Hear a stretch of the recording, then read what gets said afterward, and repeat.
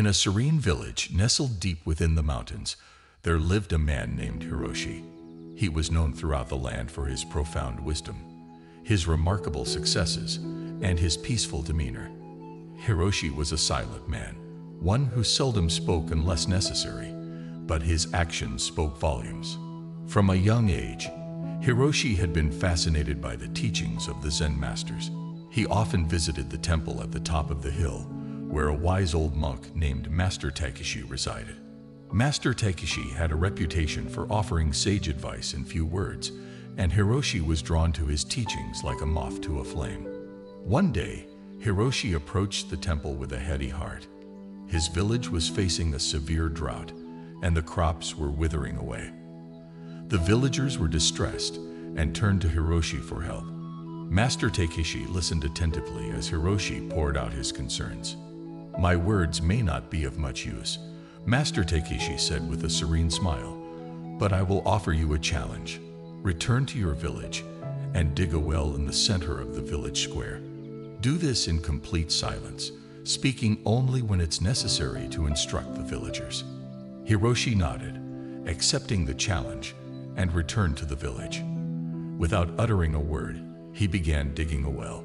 The villagers were perplexed by his silence, but followed his actions diligently. Days turned into weeks, and Hiroshi's well took shape. The villagers marveled at his dedication and began to trust his silent guidance. Finally, one evening, Hiroshi struck water. The entire village erupted in joy, and the once depleted spirits were revitalized. They had a newfound respect for Hiroshi's silence and his unwavering commitment to the task. Over time, Hiroshi's village flourished. The well he had dug provided ample water, and the crops began to thrive once again. Hiroshi's silent wisdom became legendary. People from neighboring villages sought his counsel on various matters, and he offered his guidance without the need for lengthy explanations. One day, a wealthy merchant named Kenzo visited the village. Kenzo had heard tales of Hiroshi's wisdom and sought him out for advice on expanding his business.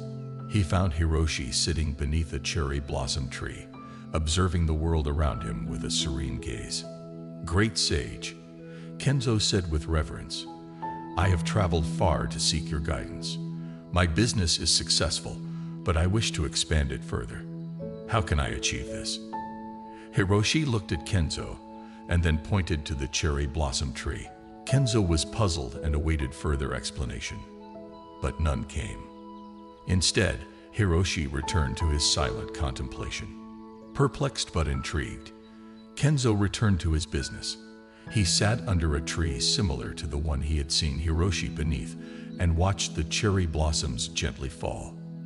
As he observed, he realized the tree didn't rush its blossoms or force them to fall. They fell naturally, in their own time. Inspired by this insight, Kenzo began to approach his business with patience and a sense of natural timing.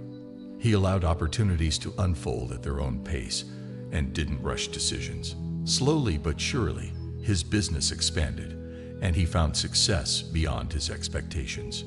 Kenzo returned to Hiroshi to express his gratitude and share his story. Hiroshi remained silent but smiled warmly, acknowledging Kenzo's understanding. From that day on, Hiroshi's fame as a silent sage spread even further.